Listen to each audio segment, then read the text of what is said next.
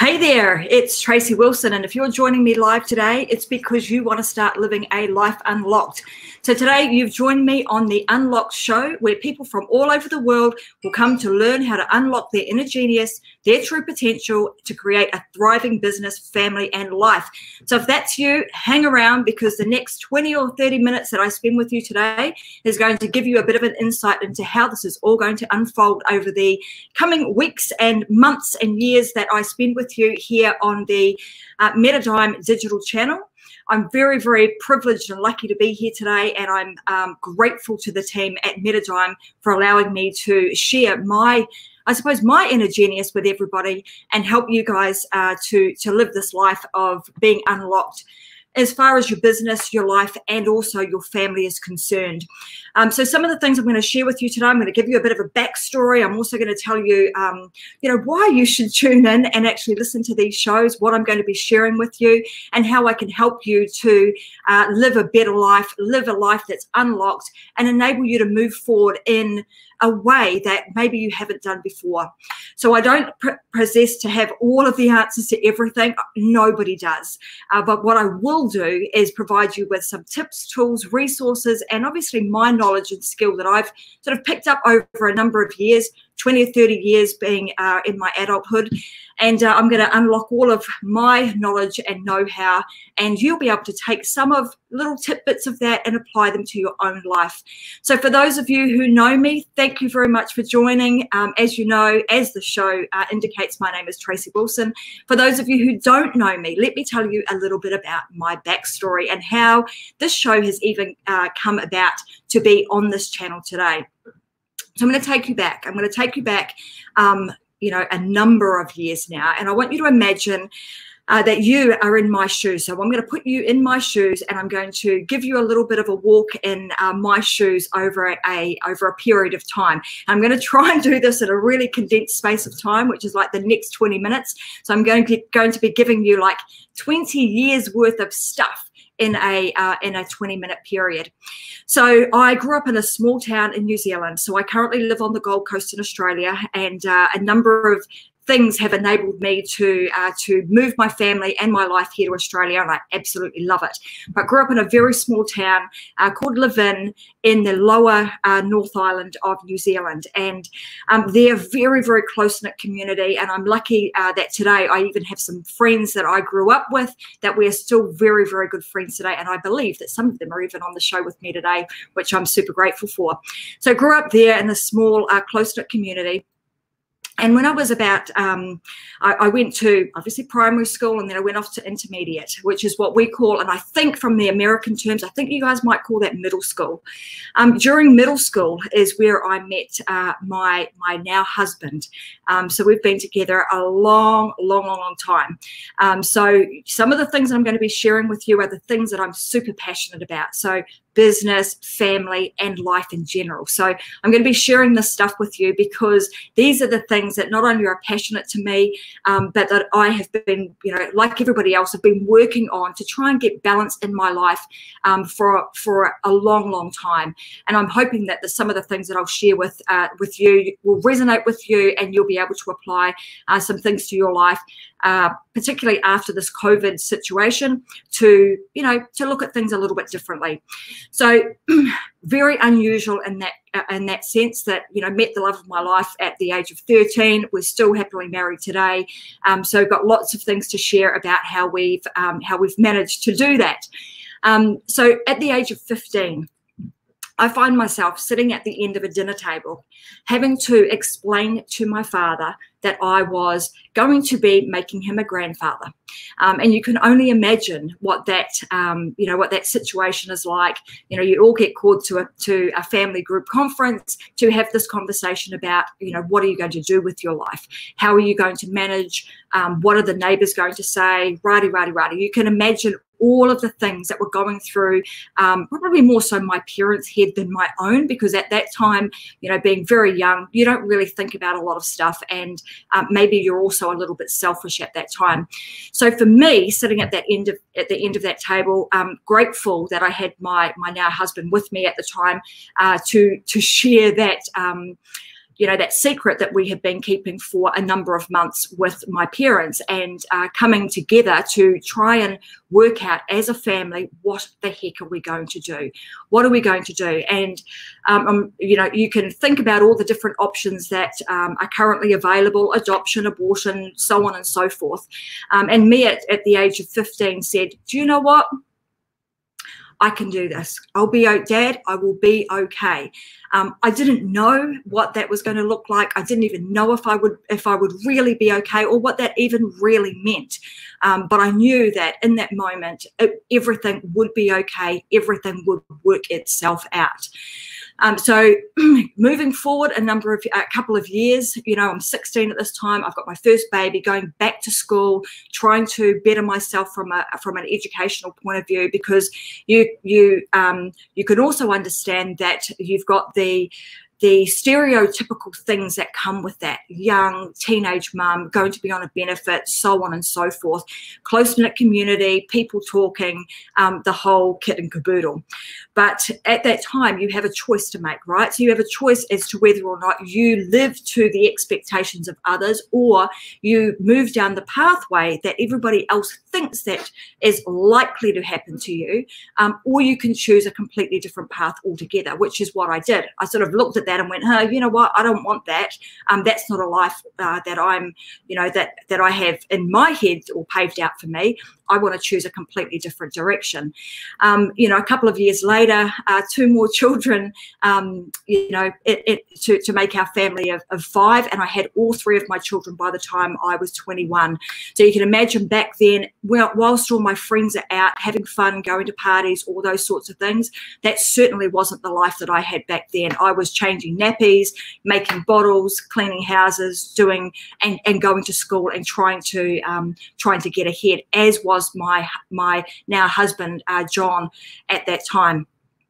So this just paints you a little bit of a picture about kind of the story that I've got and where I've come from. So certainly haven't come, to where I am today with everything already paved out. I've, worked hard and have gone through some pretty, I'm going to say, challenging times to enable me to navigate my way and make some different choices that maybe are, not always possible for everybody. So anyhow, by the time I was 21, I was lucky enough, actually, whilst I was 17, I picked up I was asked to do a work experience at a bank, and they asked me, would you like to go and do some work experience? And I said, yeah, absolutely, I'll go and do that. I was already working, a nighttime job at a restaurant, training all of the new staff that came on board, and I was only, I was the youngest one in that restaurant at the time. Anyway, I got an opportunity to go and do a work experience, which put me right in the middle of a large organisation, which was a banking organisation back then when I was, I was only 17. And I went to this work experience, and at the time they were flat out busy, super understaffed, queues out the door, and of course I turn up, this young person who needed a bit of training, and everybody else was busy. So I had 2 options at that time: was to sit back and wait for people to give you direction, or you can step up, kind of look what your neighbouring staff member is doing, and just follow suit. So that's what I decided to do. I would just jump up on the counter and I would just watch what the person next to me did, serve the customers that were in front of me, and just do what I had to do to help the team out at that time. Hi everybody, I can see lots of people are actually joining in, so I'm just looking at the comments on the side, so thanks very much, and I'll get to a lot of those in a moment. But the choice that you have at that time is to sit back and wait for somebody else to tell you to do something, or you can just step up and get on with it, and make the best of the situation, and do what's intuitively natural to you, which to me at that time was just to follow what the other person was doing. So fast forward a bit of time, by the time I was 21, I then decided that, hey, I've been in this organisation for long enough now, all of 2 years, I think it was, and, I didn't want to be the person who was on the teller. I wanted to be the bank manager.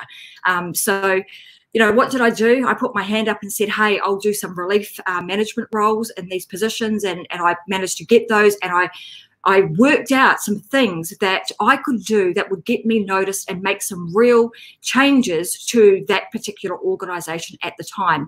And lucky for me, the things that I did make a difference, and it did get me noticed, which meant that I was then seen as somebody who would use their initiative and was willing to do things that were a little bit outside of the box. And I've kind of taken that premise with me through everything that I do in life. I don't, try not to think internally. We think externally and outside of the box.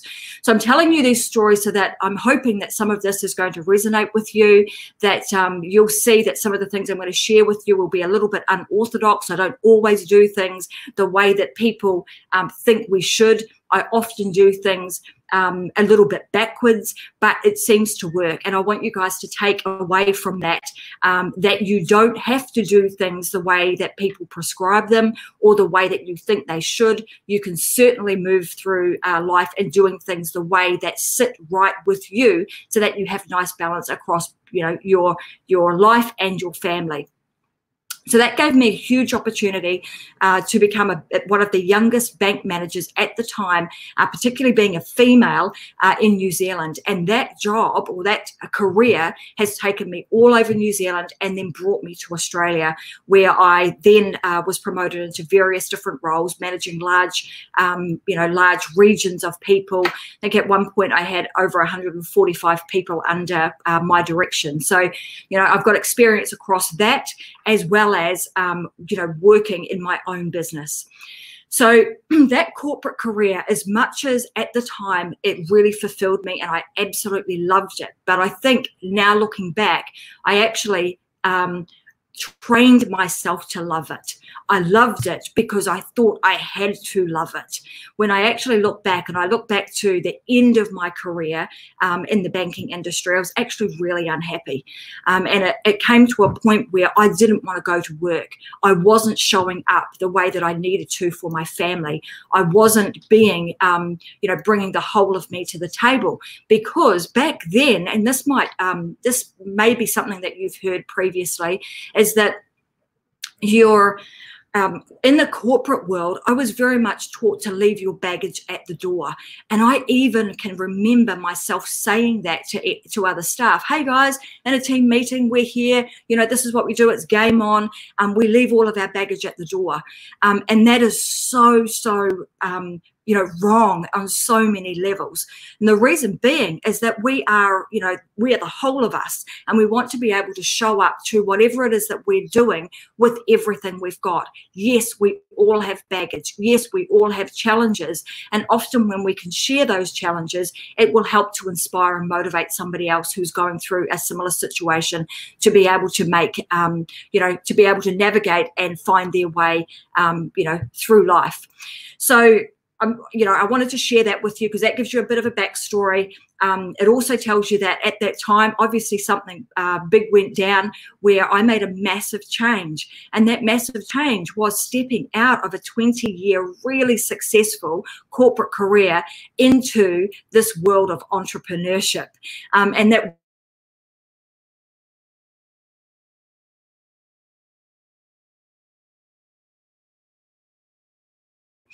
And I knew that day would come, but I had to make a decision to make that happen. So about 7 years ago, part of my role was to be the ambassador for women's market. So I was the champion for women in business within Queensland, for a part of Queensland, Australia. And through that, my role was to put on various different events for women.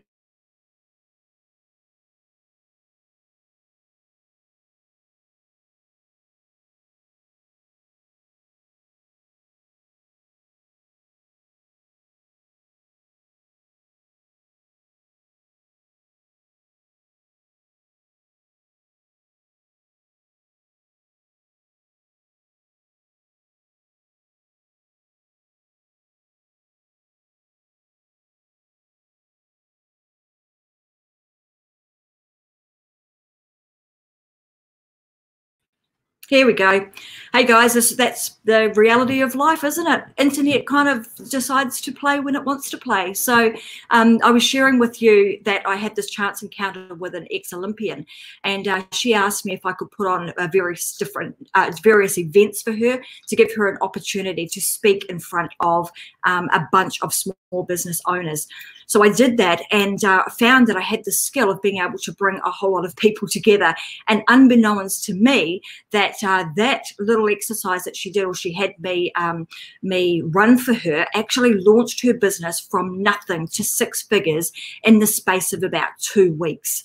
So I quickly learned that that this world of entrepreneurship was really, really interesting to me. And at that time, my staff was saying to me, "Hey, Tracy, you could do that. You could get up on a stage and you could be talking like that." And that planted a seed for me. And I thought, you know what? Yes, I could. And I would absolutely love to do that. So from that moment onwards, I started looking for opportunities for me to take a step outside of the comforts of the corporate world. And, you know, when we're in corporate environments, and I'm going to talk, this is kind of like prior COVID-19 or prior coronavirus, right? We all thought that when you're in a corporate job or you're in government, that we are all safe. The thing is that now we've had this thing called coronavirus kind of thrown at us at a time where we weren't expecting it. Nobody saw this really coming. We've had some people that preempted it a number of years ago, but it sort of hit us out of the blue. And because of that, there will be people now listening to me today who have potentially lost their jobs. And the thing that that we thought was very secure previously is no longer a really secure place. So one of the things that we need to make sure that we do is that we are in control of our own destiny. We unlock all of our inner genius and we start to take control of that so that we can create the future for ourselves. And when we do that for ourselves, we'll see that, you know, ripple effect throughout the entire world. So that's the purpose of why I'm wanting to do this show. And that's that instance of having the Olympian work with me at that time opened the floodgate. It gave me an opportunity to see what else was possible, what else was available to me. And then I had to make the choice to actually cut the ties and take the step and start my own thing with no real idea about, you know, what it was going to look like, how I was going to do it. All I knew is that this was the right thing to do. So I started a business called Business Beyond 5, which is here on the Gold Coast. And I've been sharing with business owners and people how to start their own businesses, writing business plans, helping people navigate, you know, some really tricky situations, and been sharing a lot of my knowledge on a one-on-one basis. And I got to a point where I'm now tapped out from a one-on-one point of view because people ringing and speaking with me on a daily basis. You can only help so many people. So with a show like this, my goal is to be able to unlock all of that I know. I'm going to share with you, like an open book, the information that I have that has helped me get to the place that I am today, where I feel really comfortable about my life, my business, my family, and I want to be able to share that with you so that you can experience the same. So I'm just going to I'm going to share some stuff. So I'm just going to look on my I've got some comments on here, so I'm just going to have a look and see if I can pull some of them up. Let's see if I can get here we go. Look at that. So Donnie's saying that, yes, we're in challenging times, and what a better time to grow and no better time to start a new show Unlock. Thanks very much, Donnie. I would totally agree with that this is the right time for something like this to be shared. I feel like there is a whole lot of people that, you know, in this one thing that I think that the COVID virus has enabled us to do is to stop for a moment. And if anything else, it's like brought people back to almost a center going, you know, what is really important to me. I saw a post the other day, and I know I'm kind of going off on a tangent here, but these are just things that are coming to me that I want to share. I saw something the other day, and it was a post, and it had a picture of a Kardashian and a picture of a nurse. And it really did hit me. And one of the things it said on the nurse, it said, you know, priceless. And then not so good on the Kardashian, it said, you know, pointless. And I'm not, you know, I'm just, the point I'm trying to make with this is that it's a time for us to really look at the things that we do, and are they really making a difference? Can we do stuff that really helps other people that makes a difference in their life, makes a difference to their family, makes a difference to their business, the environment, and the world in general? So I really feel like through this coronavirus that it's really given me the opportunity to stop, to think about what's super important, think about my family and the things that I need to do, or that I want to do, that maybe I've even had on, that I have had on a to-do list that I hadn't been doing. And this show is actually one of them. This is the thing that I've been wanting to do for a long, long time. And I just had, you know, for whatever reason, it just didn't get round to it. And I'm going to share with you, it was probably through fear of judgment. So, which brings me to one of the things that I wanted to talk about today, which is absolutely that. Before I got on the show, I went and had a look on Facebook, and I'm in a number of different groups. And for some reason, this particular post stood out to me. And it was somebody in another group saying, do you feel like you are being held back because you have fear of judgment? Is anybody else feeling this way? And it was like, oh my God, the number of people that were actually posting, and they're saying, yes, yes, yes, I feel like that. So the one thing that I want to share with you today, that I'm hoping that you will take away, is that everybody, no matter who you are, fears judgment in some way, shape, or form. And that fear of judgment often holds us back from doing the things that we really, really want to do. And I can tell you right now, and the way that I can test this is that right now, you are watching this. We are human judging machines. That is what we are designed to do. We are designed to judge stuff, but we are designed to judge things because we are determining whether or not it is a fight or flight mechanism that we need to put into play. I'm judging this to determine, is it going to hurt me? And if it's not going to hurt me, then I can hang around.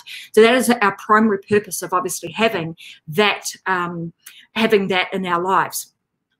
And the thing is that fear of judgment, then we apply it to ourselves and we think, oh, I don't want to be judged by other people, when in fact, every single person judges. Right now, you will be judging me. You're judging how good the show is. You're judging what I'm saying. You're judging how I'm speaking. The funny, you know, Aussie Kiwi woman who's got a strange accent. You're judging all of that. The way that I look, the way that my background is, where does she live?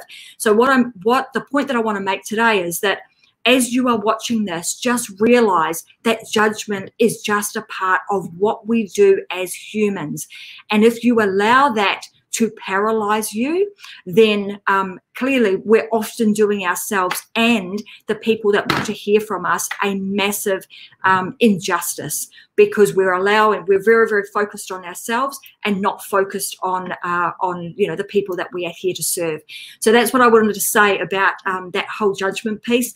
I watched I was in another group, and somebody who was talking to us at the time about judgment or fear of judgment, and that judgment holding you back and paralyzing you from doing the things that you really want to do.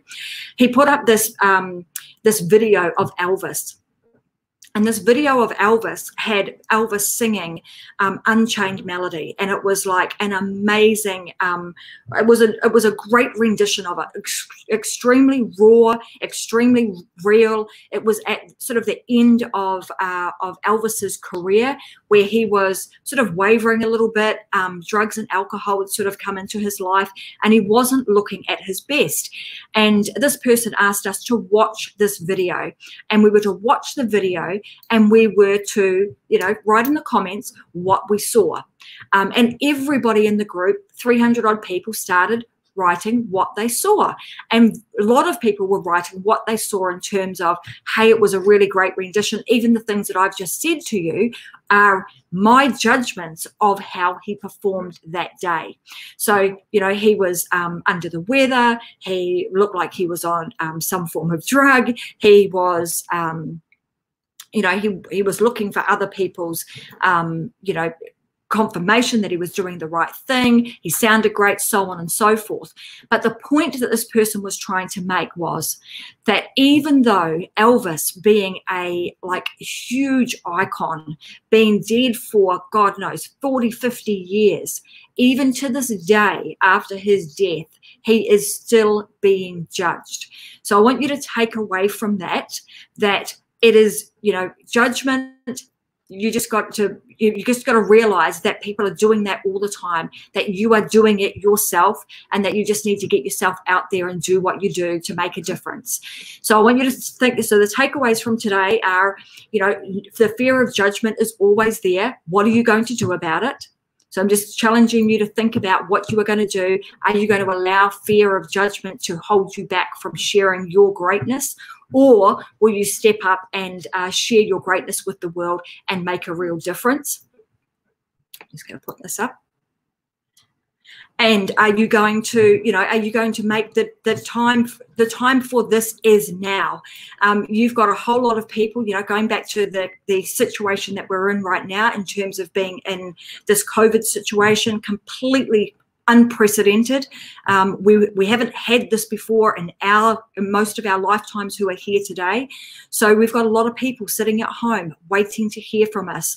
And what I want you to do is I want you to go away from today's session, and I want you to think about what greatness have you got to share with the world. And if you're thinking right now, I don't have any, I'm going to call BS on that, because that is totally not true. You will have something. And I want you to look around yourself since you've been at home in this sort of lockdown or restrictive kind of environment that we've been living in. What things have you done? How have you adapted your life? What have you done that has made a difference to your business, your life, or your family? Because if you've done some of those things, then most likely you've got stuff that you can share with the world and share with them how you've done it. Because there's likely somebody at home waiting to hear from you, trying to figure out how to do what you've just done. So I'm just going to read this. Donald Gifford saying, yes, it's time to be authentic and share discerning, honest information to empower others to transform in these difficult times from this point on. Thank you, Donna. You're a natural for this, Tracy, and I'm doing an amazing job, by the way. Thank you. And you love my accent.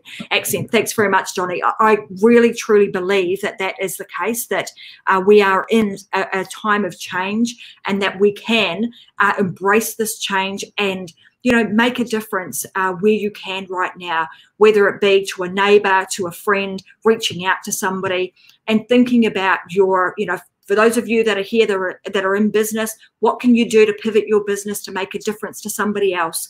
If you're here, you don't have a business, but it's just family life. How can you bring your family closer together? I'm going to give you a little tip there. We can use technology to do that in a really neat way, and I'll share some of the stuff over the coming weeks about how we've done that with our family.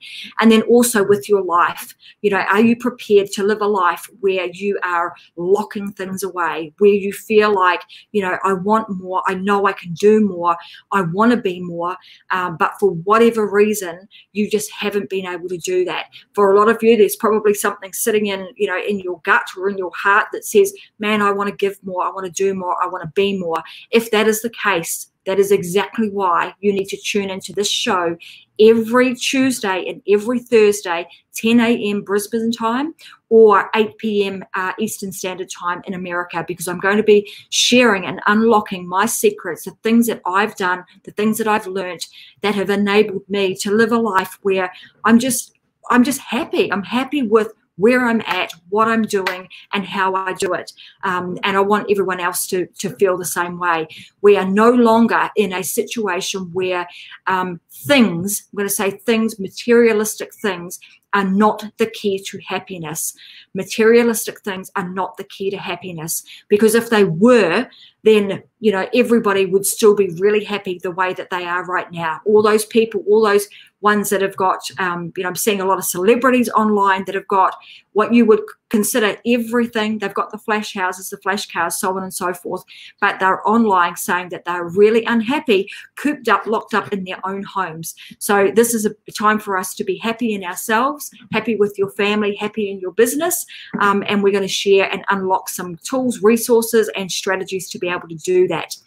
So I'm so glad that you guys have joined me on the show today. Today was just really about me jumping on, you getting to understand who I am, where I'm coming from. I'm always going to show up here and just be me. Sometimes there'll be things that I'll have a show plan mapped out, but in other cases, there'll be different things that will just pop into my brain that I just want to share with a view that, you take something, even if it's something little, one thing that I've said that can make a difference to your life, and that what we need in the world right now is people who actually care and love one another. That will make a difference. It truly, truly will.